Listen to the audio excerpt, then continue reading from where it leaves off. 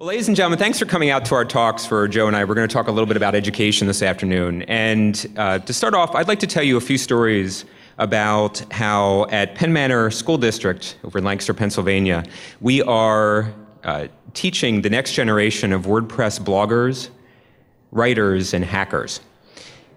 So if you were to visit Penn Manor School District, and I hope you would, again, we're running 90 minutes here, 90 minutes outside of Philadelphia, I hope you come visit us. I think you would see a fantastic school filled with 5,300 remarkable kids, hundreds of fantastic faculty and staff. And if you looked at us from the outside, we would probably feel relatively typical to you. We'd look somewhat typical. But our technology programs, our technology philosophy differs dramatically from most public school districts across the state and across the country.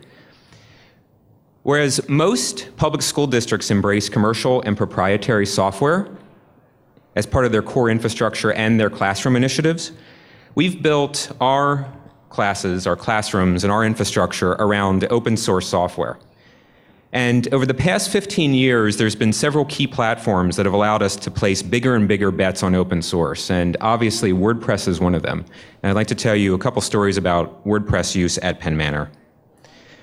It was about 8 years ago that we broke from the typical tradition of other schools that were using proprietary content management systems to manage their classroom websites and their school websites. We broke from that tradition and we began using WordPress MU at the time to launch a multi-site blog network for all of our teacher classrooms, our school building sites, and our district website.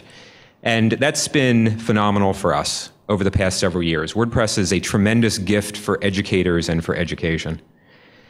Our teachers love it because, as you know, out of the box, you can just play with it immediately. And it really makes our teachers' lives much simpler. And our teachers frequently turn to WordPress to post everything from homework announcements to pictures of what's happening in the classroom, to just about any type of communication you can imagine between an elementary or high school teacher and parents in the community. And at the building level, our principals and our secretaries love it as well. Let me tell you, there are few jobs that are more hectic than an elementary teacher. One of those hectic jobs is an elementary school secretary. And they really appreciate how quickly we can bring them up to speed on quick publishing, and it really increases their self-confidence. But several years ago, we attempted to take WordPress and our publishing to the next level. And we started to think bigger about the types of projects that we could use in our public schools. And one was the redesign of our very ancient high school newspaper. So a quick show of hands, how many of you ever wrote for your high school newspaper back in the day? All right, good show. Let me see another show of hands. How many of your high school newspapers looked a lot like this? All right, yes. That is Penn Manor High School's Penn Points, which hadn't changed much in 40 years. Before we got to it with WordPress and with our students, it was a very traditional publication. It was printed on paper. It came out a few times every year at best. If we were lucky, the circulation reached maybe a couple hundred students and a dozen or so staff. And unfortunately, most of those papers landed in the recycle bin. But there was resistance to moving this online. I had heard from colleagues and faculty that were concerned that moving online was going to be too technical. Some folks were telling me that if you move it online, who would possibly read a student-level high school news magazine? Obviously, that wasn't the case. We had the software, but we also needed a fearless teacher, and we found one in a teacher by the name of Susan Baldridge, who was a former reporter for the Lancaster New Era. She was also an English teacher, and she had just picked up the journalism class at Penn Manor High School.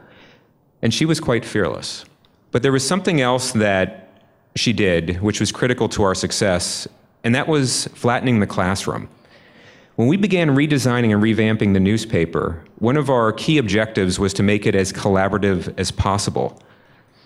And in her classroom, the hierarchy was flattened, and students were involved in every level of re-imaging the newspaper. They chose colors and graphics and themes and feature stories. There was really no distinction between the teacher and the students in her classroom, and the results were quite remarkable. This was the revamp and the relaunch of the Penn Points newspaper. And this happened about 5 years ago. And at the time, these students won, with the first launch of their first online publication, they won a National Scholastic Press Association award. It was completely unheard of for a brand new online newspaper to win this award. But they didn't stop with that. I think the lesson that we learned is that by having an open publication, where kids were deeply involved in their own learning and writing about topics that they were passionate about, it really brought out some of the best writing with our students. 2 of our students interviewed inmates. These were inmates that were sentenced to life in prison. They were tried as adults as they were teenagers. And this was just an amazing, remarkable piece of student journalism, and still up there. It's Life Has a Different Meaning for Juveniles Tried as Adults. Check it out, Google it. It's remarkable writing.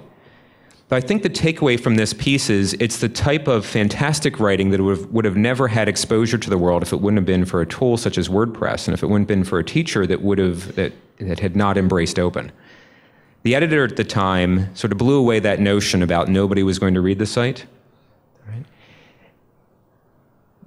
This was so empowering for these kids. It was authentic writing for an authentic audience, and it really changed many of their lives as they went on to study journalism. So what happens when we take that same open environment and we scale it up to the entire school? 2.5 years ago, we fully embraced open and launched the state's largest one-to-one laptop computing program based on Linux and open source software exclusively. Most school districts hand kids a tied up and locked down device, and they prevent the kids from really learning computing and diving in and setting up their own little versions of LAMP on their own machines. We embrace an open philosophy with our kids, and we give every single one of those students root access to their computers.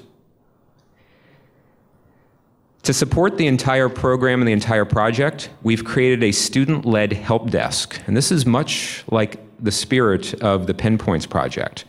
Whereas PenPoints was highly collaborative and students were given voice and the hierarchy was flattened between the teachers and the students, those same principles are used for our high school help desk. 21 high school student apprentices work side by side with my technology team and they are the core support group for their peers. They write documentation, they resolve tickets, they repair laptops. They're learning fantastic technology skills. But more importantly, they're learning how to build a technology community. For some of these kids, it's the first time that they've ever held a soldering iron and repaired a logic board. And for many of them, they've never hacked together a shell script before. And they're learning amazing things. Some of them are pushing further, and they're learning coding. And a few of them even assisted my team and I to build some of the software programs that we use to support the entire one-to-one project. And as good internet citizens and as good community citizens, we're making our code available, their code available up on GitHub for other schools to learn from and use. But there's one requirement for all of our high school help desk students, no matter their level of technical expertise, and that is they will write for the Technology Help Desk blog. And this is a big deal for a number of these kids because so many of them are reluctant writers. But when they are given the opportunity to write, again, to an authentic audience, their peers, and to write about topics that they are intensely passionate about, I think it's bringing out the best in them. I want to leave you with one thought when it comes to students and education, because if you're not in education, I think there is something that you can still do to change the narrative across most of our schools. Penn Manor is atypical. Most schools are tied up and locked down when it comes to technology. And I personally don't feel that that's in the best interest of our kids. I think we need to consider embracing open. And I think we need to give our kids voice. So reach out to your school boards, reach out to educators that you know, and ask them a question. And the question is this: when it comes to education, which side of the command line should our kids be on? Are we going to pre-wire their classrooms and keep learning inside a sandbox? Or are we going to embrace open and give our kids the skills and trust them to change the world? Thank you.